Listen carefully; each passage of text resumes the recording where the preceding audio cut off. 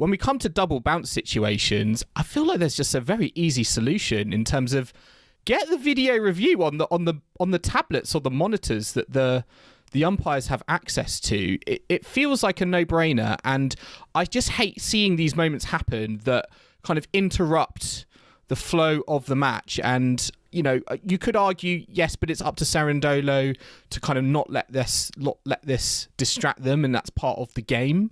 But I just think that we need technology implemented in beyond just Hawkeye outside of the clay courts, but that is coming in soon, to just clear up these calls and get on with it.